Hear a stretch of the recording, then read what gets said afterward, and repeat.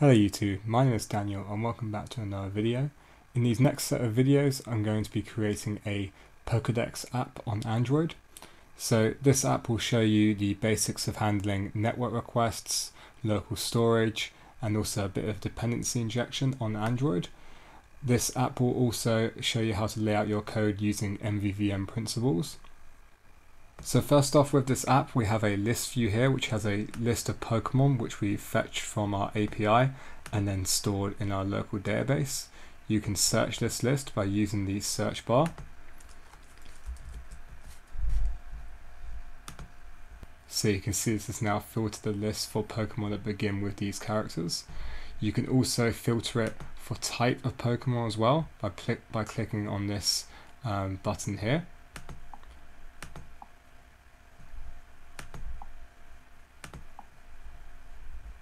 So if we just refresh the search view and then click on the type and click on the plant type here, it will then filter all the Pokemon on the list for just the plant type. On the main screen I also have two buttons here. The first one will take you to a map screen. Now the map screen is a map of the Pokemon world, and for all of the Pokemon that we have saved in our database it will then plot them on this map randomly. So this is just a little way of displaying the data that we have in our DB. And on the other button, this will just take us to a list of our saved Pokemon. In order to save our Pokemon, you just need to click on one of them on the list view. This will bring up the detail page, which will show a list of all the abilities of the Pokemon, and also an image of the Pokemon, and also the star count, which is taken from the average of all of their stats, which is down here. It will also show a little mini map with the last known location. This is just done by random, and then we just can save the Pokemon here.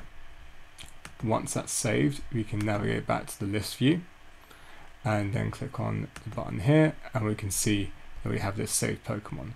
This can then be deleted by just clicking yes here after clicking the bin image.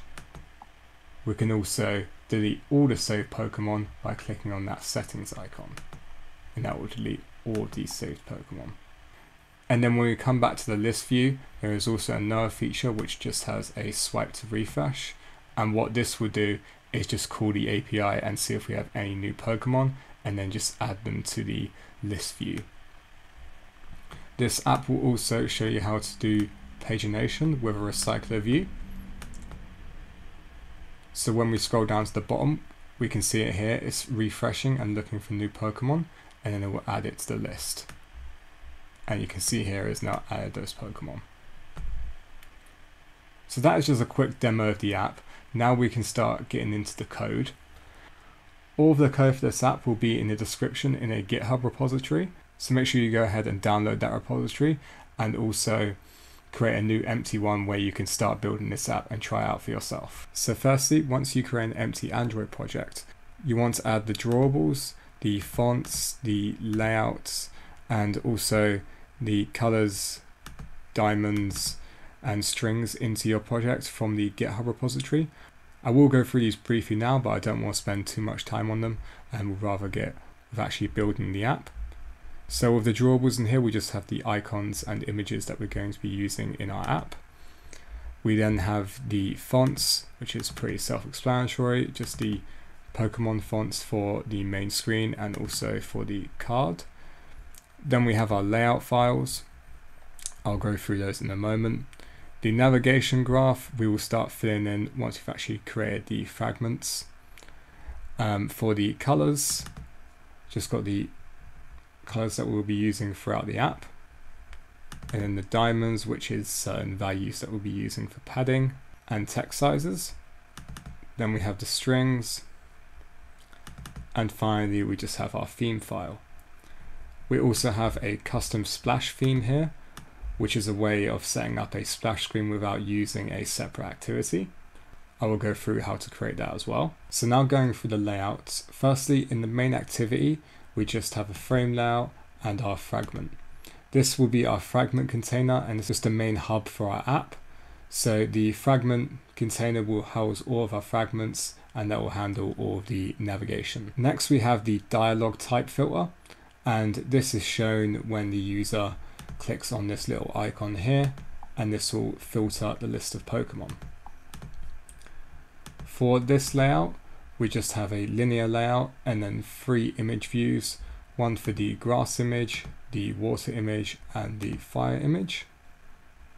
We then also a text view saying search Pokemon by type, and also a button just saying cancel, which will dismiss the dialog. And next we have the detail page, which is the most complex view for this app. So this uses a relative layout, and this is because we can easily add other views to this layout, such as other images or the text views for the abilities depending on what they have, and we can also add these dynamically.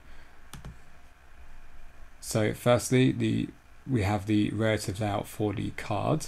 We then have a button which is for saving the Pokemon, and this is aligned to the bottom.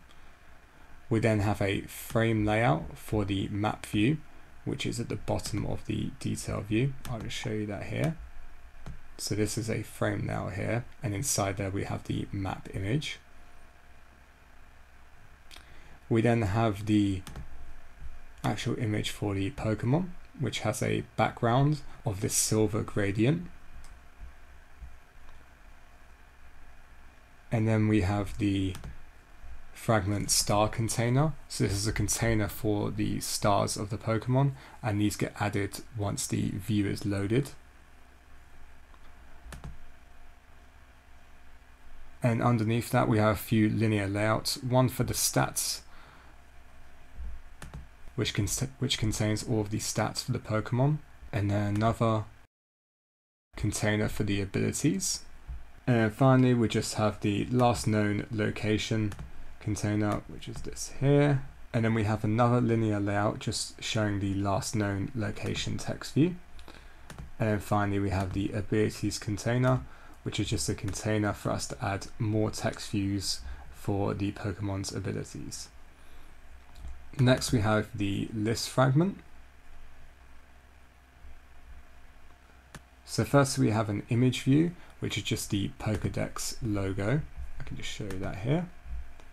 Then we have a progress bar, and then we have a small view here, which is a linear layout, and this view will actually stop the search bar being focused every single time when they go back to the screen. So without this view, you would have like this text bar here every single time you come back to the screen, and the keyboard would also come up. After that, we have the progress bar just to show when we are searching for Pokemon. And then we have the text, which is actually the title of the app saying Pokédex. And this image view here was actually the filter image, and that is just this icon here, so the 3 lines. Then we have the search view, and just pay close attention to these values here, such as the query in, the focusable and the clickable attributes as well. So best thing to do for the layouts would just be to copy and paste them from the GitHub repository, and then just have a quick read through just so you understand how these layouts are built and what is contained within them. We then have swipe to refresh layout over the recycler view, so the user can swipe the recycler view and then get new items from the API. Then our progress bar, and this is the one that goes on the bottom of the list view, and that is used for the pagination. We then have a circular image view for the Pokeball, and that navigates to our saved Pokemon, and then the map icon to navigate to the map fragment. So next we have the map fragment. This is just a constraint layout, firstly with a title and another text view, and then a frame layout for holding the map, and also a progress bar. I'll just show you the code here. So firstly, it's the frame layout for the map, then the progress bar, the text view, and then the logo text view, and then just a back icon. We then have the saved Pokemon fragment, which is again another list view, a title, a progress bar, and also a settings icon, which is just used to clear our Pokemon. And now we have the row items for our recycler view. So these are the actual cells inside the recycler view. So the first one is just a linear layout with a background, and we give this a fixed height of 125 dp. Inside this we then have a card view and a constraint layout. Firstly, this contains the image, which is on the left side of the row, which is used for the image of our Pokemon. We then have the card title, which is the name of our Pokemon, and then the type, which is the type of our Pokemon. So you can see on this one here, it's just grass. And then we have the saved row item, which is exactly the same, only it has a delete icon in the top right hand corner. So that is everything for the layouts. In the manifest, you will need to make sure you add some permissions also. And these can be taken from the GitHub repository, but I'll just type these in now. So firstly, we require internet permission. And then we also need access network state and access Wi-Fi state. And this is because we are going to check for internet connection when the user loads the app, and then display a message if the device currently doesn't have Wi-Fi or a cellular connection. And then once the manifest is created, we can then go ahead and create our packages. So firstly, we'll need a package for our API, and this will hold our retrofit interface. And then we will need a package for our local database. This will be using Room, which is a wrapper for SQLite. I'll explain that more in the next video, but this package will be called Persistence.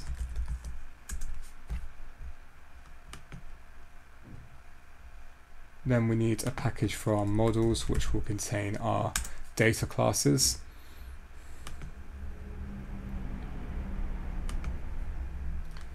Then a repository package.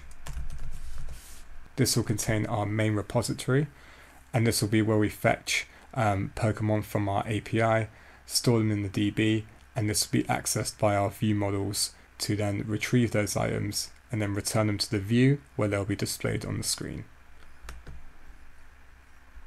Next, we need a UI package, which will hold everything to do with the UI, so our recycler view adapters, our ViewModels, our activities and fragments. We can also move our main activity into the UI package.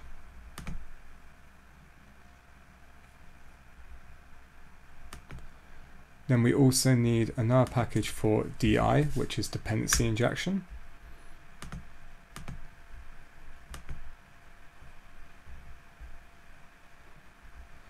And then finally, we need a package for our utilities, which we will call util.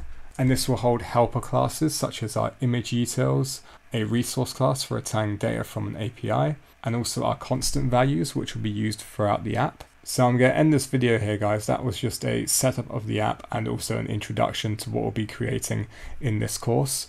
So if you could join me in the next one where we'll actually start building this app, that would be great. As always, the finished code for this project is in the description. And if you have any questions, please post them down in the comments. Please like the video and please subscribe.